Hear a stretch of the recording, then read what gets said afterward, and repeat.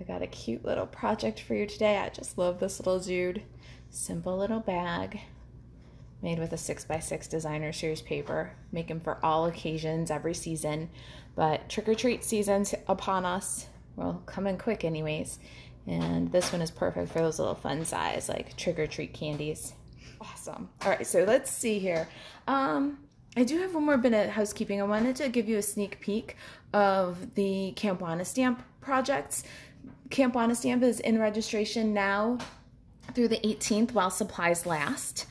For the kits, the online class is also available if you don't need the kits. But let me show you the badges or the projects for each badge really quick so you can get an idea of what it is. So Camp Wanna Stamp is my annual summer camp.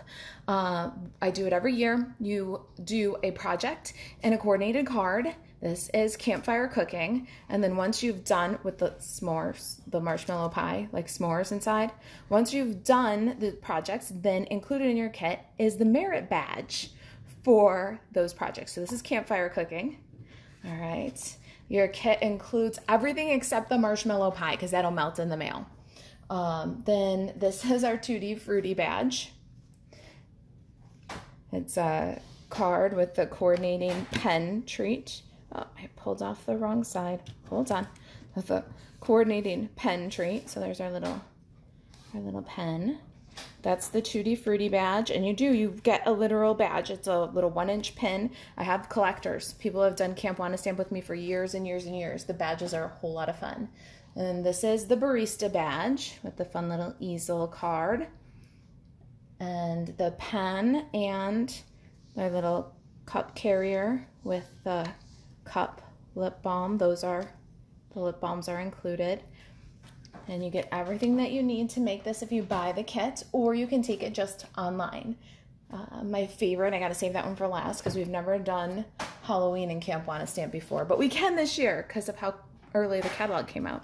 This is our scorekeeper badge. And of course, in our scorekeeper badge project, we have a little chessman, Pepperidge Farm. That is, when the badges get here, I'll give you a sneak peek of the badges too. I'm waiting for them. They've been shipped, but they're not here yet. And then our Ghost Stories badge. So 5 badges, 10 projects. You can take it with the kit or online only.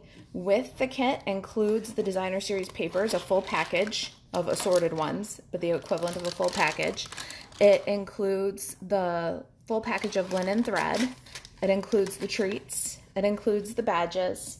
It includes a full package of the vellum doilies and a full package of the foam adhesive sheets that I'm so in love with for doing die cutting. So that's Camp Wanna Stamp. Kits are about half spoken for already. So if you want a kit, register early. All right, so let's get to the task at hand, shall we? Look at this little dude. We're gonna make this guy. This guy will hold a couple of those fun size candy bars. We're gonna take our 6x6 designer series paper, any one of your choice, and we are going to score it.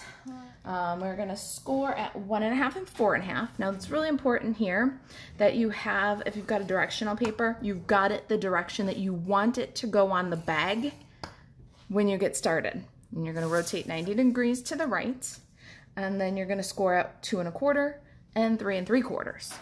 So 2 1/4, 3 3/4. Super simple. You'll be making these all the time. They go together so fast. All right, I need a bone folder. We're going to work our creases. All right, so we've worked all of our scores. Now let's trim it. I need some scissors, and we're going to trim. Let's go back to our front side. Now this, remember we started, this is the front of our bag. And we want to trim in from the sides till we hit the intersecting score. And what I do when I trim is I just cut the smallest little dart out of here. Then you don't have to remember which side to angle, or you just take a little bit out and debulk the score line.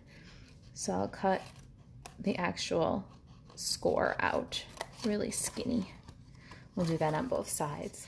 All right, there is our base.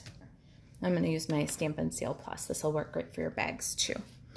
All right, so on the out facing, the the front side of your bag, you can take some strong adhesive and add it to the center tabs, these little inside guys. I like to do an equal sign, and I like to go across the top, especially so that when you're putting something into the bag, you don't catch those tabs. All right, and then this is the front of our bag. So we're going to flip and put some adhesive on the inside of those tabs. Be careful. If I had tear and tape here, I wouldn't be worried about gluing it to the table, but since I'm using the Stampin' Seal. So I've got my adhesive on my tabs. Let's bring the inside tab and then fold the back to the front and just square up the bottom. And then same thing on the other side. You bring the back to the front. Always bring the back to the front first, because then when you bring the front to the back, you've put your seams at the back of the bag, which is really nice. All right, so the back of our bag has our seams. Let's pinch in from the sides and just give a little gusset. All right, there's the base of our bag. Just a little cutie. Set that aside for a minute. All right, so that's our everyday label punch. I just cut 2 from Mango Melody, and those are going to put our bag, like, be our handles. So let's adhere those, but you only want adhesive, and go with a strong or a liquid adhesive here on about the bottom 2/3 of the label. So I've got my Stampin' Seal, nice strong, and I go a little off the center. If that bothers you, then put it centered. I like the asymmetric balance that it brings, and we're gonna go about, what is that, maybe a 1/2 inch, 3/8 of an inch from the top of the bag. Burnish that down, and we're gonna do our coordinating handle in the back. So turn to the back, line up from the top, and then burnish onto your bag. All right, now I've got some more scraps here off in the corner. Let me show you what I've got. Got Magenta Madness. I cannot believe that Stampin' Up! Didn't bring some Magenta Madness into both the Christmas and Halloween papers. It's such a fun color, especially with Granny Apple Green. This is the new black glitter paper. It's black all the way through, which I love, and has kind of a coarse silver and black sparkle, but very good for holding on to it. So if you like that idea of glitter, but you don't like the mess, this does not even shed. Love it. And then a scrap of Whisper White. Let's do, what do we want to do first? Let's do some quick die cutting, because guess what? All right, there is our label, and then our black glitter paper cut like butter.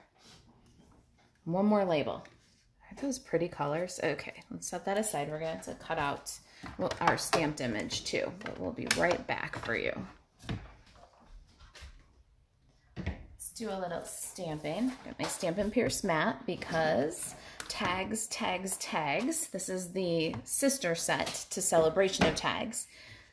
Is a photopolymer stamp set. So we are going to use a Stampin' Pierce mat and then cover to protect, because the fun part about tags, tags, tags is there's 3 images on one stamp. So if you wanted to, you could ink these guys all up and cut all 3 images at one time using the coordinated trio of tags die. So it's just a really cool design. And then the Celebration of Tags, tags, tags, tags, both coordinate with the trio. But the trio of tags, of course, could just be cut white cardstock blanks, and you'll have a bunch of great tags that you can use for any project. All right, I need a black ink pad. And of course, I got this little Stampin' Spot. So this one is the Archival Black. It was, if you got it in the Sarah's kit, the paper pumpkin, and you get the blackest black image from this ink pad. I am in love with it. So look out for the basic black when it comes in your paper pumpkin kits, or if you've gotten those paper pumpkin kits, because this guy's going to be your best friend for really strong black images. I'm just going to ink up my It's All About the Candy. That's the only one we're going to use this time, so I'm just going to ink that one up. You don't have to use them all at once. It's okay. You can use just the images you want to. It's nice that you can do the 3, but you don't have to do the 3. All right, It's All About the Candy. Wait till you see how black this is. I missed the Stampin' Up! Archival pad. I had one before it retired, but it got cracked. I don't know what happened. It looked like somebody stepped on it, so I threw it away recently. So I'm happy to have my little ink spots from Paper Pumpkin. Isn't that great? Look how dark that is. And I'll show you in contrast. Let me show you, because I did the sample with Memento. So I hope that the camera's picking it up right for you, but you can see the Memento tends to gray out on Whisper White cardstock, and the Archival does not. So hold on to those little spots. They're really pretty valuable. All right, got my banners here and my glitter paper. It's All About the Candy. We're gonna die cut that guy. Got my little trio of tags here. And you want to line this guy up so that the corners of the die, the edges, are all you see is black touching the inside edge of the die. And then put a little washi tape, keep it in place. Let me grab my machine one more time. Cut this dude. Ethel asks if the new Stampin' Cut and Emboss machine is easier to crank or lighter.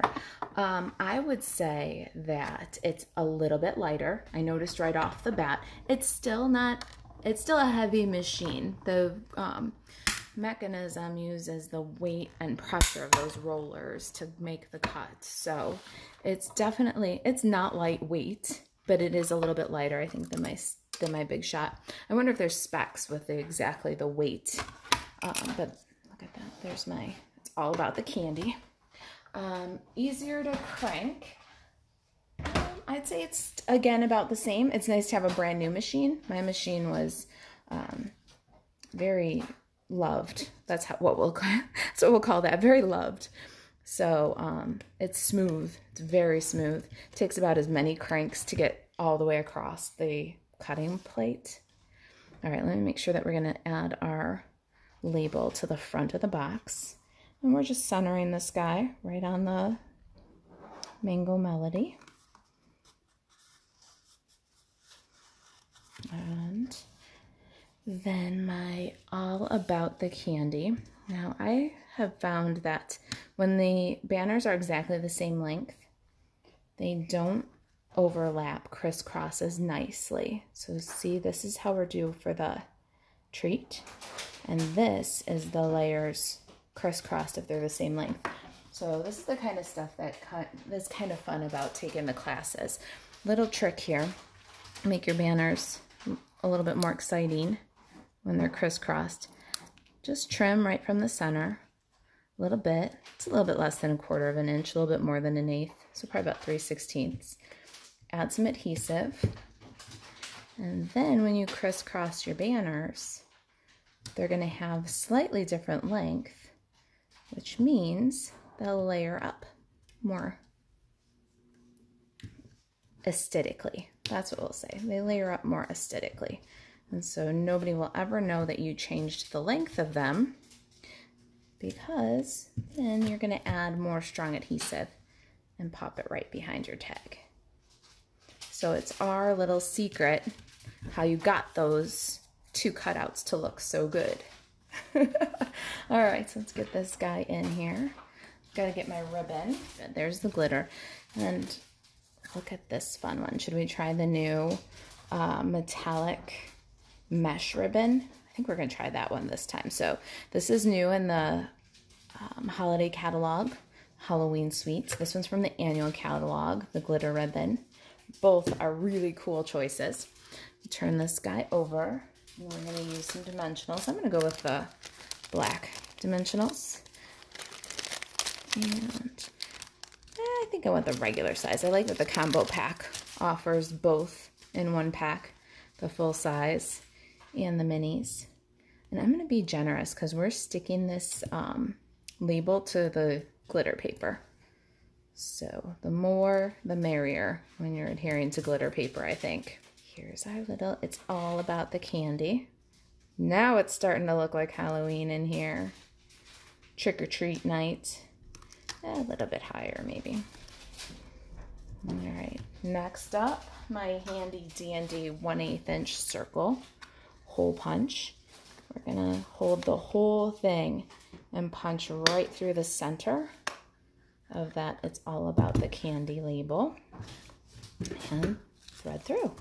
All right, so put your little fun size candy bars in there and let's tie it up.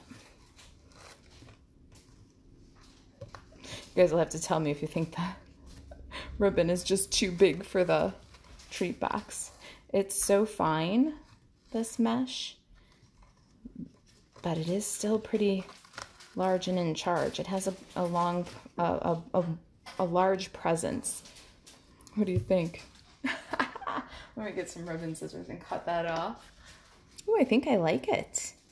I was thinking that it might have been too much, but now with all the excess cut away, not bad. All right, so there's with our mesh, with our glitter ribbon.